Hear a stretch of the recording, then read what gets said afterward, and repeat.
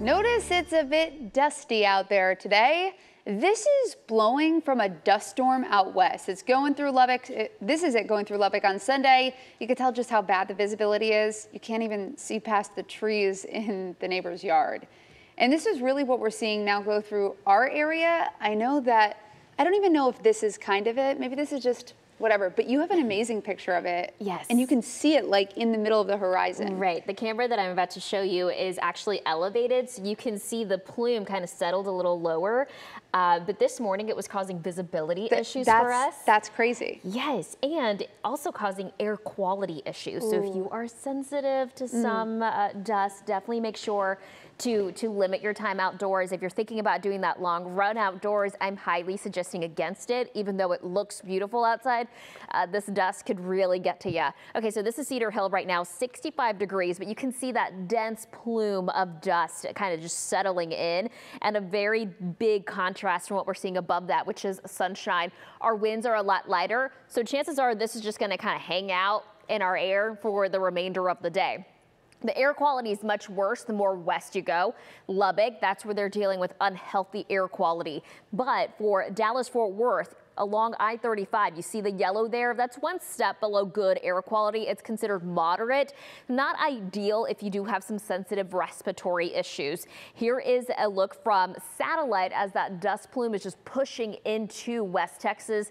Eventually, the high winds there carried it into North Texas, as winds that we saw overnight topped out at about 45 to 55 miles per hour. West Texas, however, 75 plus mile per hour wind speeds.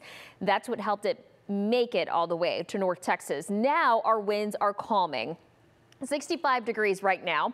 Our winds are out of the west, still helping push in some of this dust at about 13 miles per hour. A few of the wind gusts within the last hour have ranged between 15 to 25 miles per hour. And again, much lighter than what we experienced last night. And I'm expecting the winds to keep calming as we head into the afternoon and evening hours. High temperature today still makes it to 75 degrees. Keep in mind, we're still seeing the sunshine. 76 in Fort Worth. Winds are going to be out of the west. That's helping bring in some of the warmth. 80 degrees for Eastland, Breckenridge. So our area south and west of the area will still climb a little bit higher on the temperature charts, not just today, but tomorrow as well, because that's where we find our driest air, and our drier air is what warms up much quicker. We're going to have the low 80s again across the Metroplex as early as tomorrow afternoon. A few locations still hanging out in the mid to upper 70s across our northeastern counties for Tuesday. So again, the heat today and tomorrow. We still see the mid 70s Wednesday and Thursday, but the reason it won't be as warm is because we do have rain in the forecast for Wednesday and Thursday. Thursday evening is when we have that front coming through, and then we cool down into the 50s on Friday. Our severe weather outlook, marginal risk for areas mainly east of the Metroplex on Wednesday. But Thursday is when I really want you to be paying attention. That's when the front comes in, and that's when we have the risk for seeing some strong to severe storms along and east of I-35.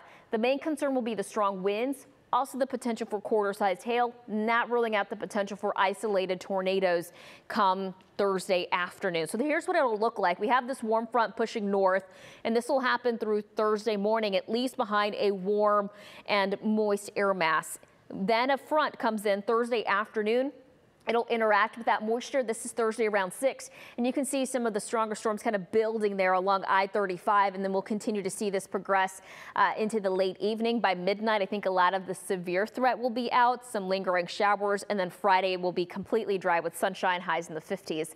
So a lot of changes here the next few days. Keep checking back in with us because the timing of the storms will change, and we'll also likely see a better, more well-defined area to concentrate on. Be sure to keep checking back, WFAA.com as well. We'll be back.